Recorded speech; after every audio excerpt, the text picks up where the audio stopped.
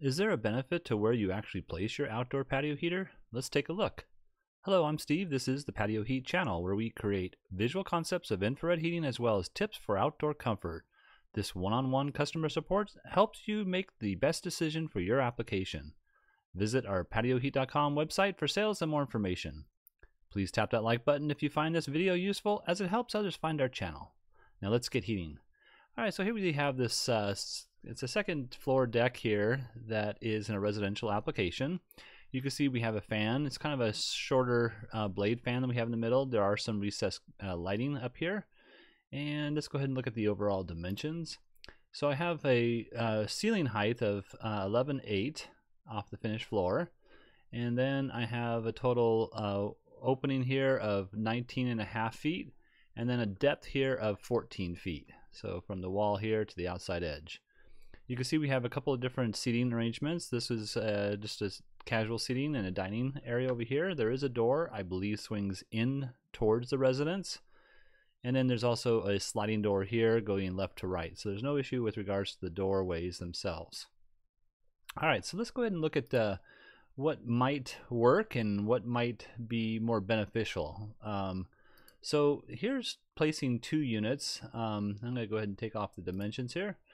Oh, and I should probably mention, I did, just so you can see, this is 6 feet center to center on the lights up here, and then 11'6", and that's all centered within the span here and here. So if you went from the center 3 feet out, you'd get this light here, and if you went to center here and went, what is that, 9.25 feet, 9.75 feet, sorry. Then you get this point right here.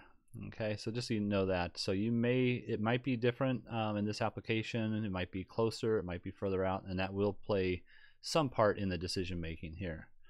All right, let me turn that off again. All right, and so I placed two of the 6,000 watt units here, and I just have them at 48 inches from center here to the center of the patio. So it's about 8 feet center to center on the heater. And these are 6,000 watt 240 volt at 25 amps a piece. They will produce approximately 20,460 BTUs of output. Let's go ahead and see what the footprint of heat. I'm going to actually go inside here for a minute and see if we can take a look at it this way. So here you can see the ray as it travels out. It's coming out to its furthest extent. And this is the ideal footprint of heat. So if you're 10 feet away, that's mostly the ideal. The ray physically does travel further and will absorb into any mass that's further out, because it is a light wave and light doesn't absorb into the air, it absorbs into mass. But the intensity is going to be kind of low.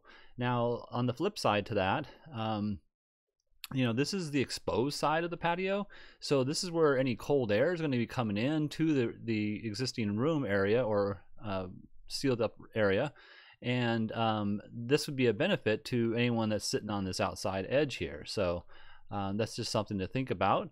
And then if you look over here with these two units at 6,000 watts, these are 61.25 inches long. You can see we have a lot of overlapping in the middle. That's probably way too much right here.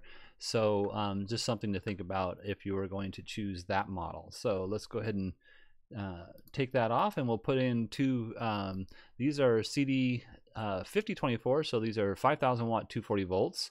And you can see here dual element units, and you can see their footprint is much less wider. Now I did put them so that they are at the same position as the others on the outside edge here and on the outside edge here, so we weren't getting so much crossover. You do need to make sure you maintain 18 inches from this edge to any wall and this edge to any wall as well.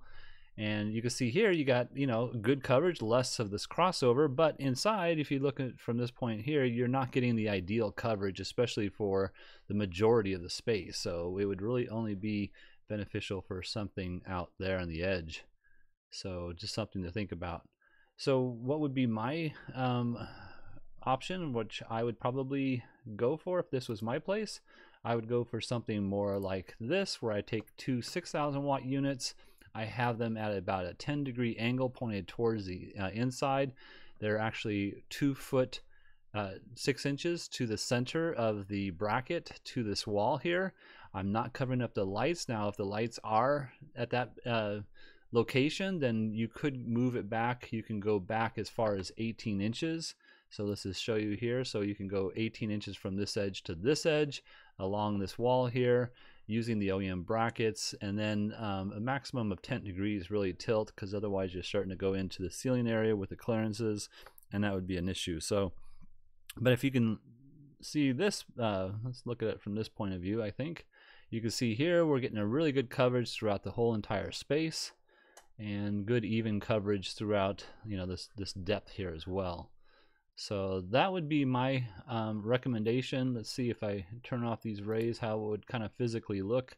You know, you're not going to see any of these light or colors that I'm showing you. You're going to only see this. This is infrared light. It's not human visible to the human eye, so you're just going to be seeing the heater when they're on. There will be a little glowing orange up here, but you're not going to see a glowing ray come down like you would from a light fixture or something of that nature.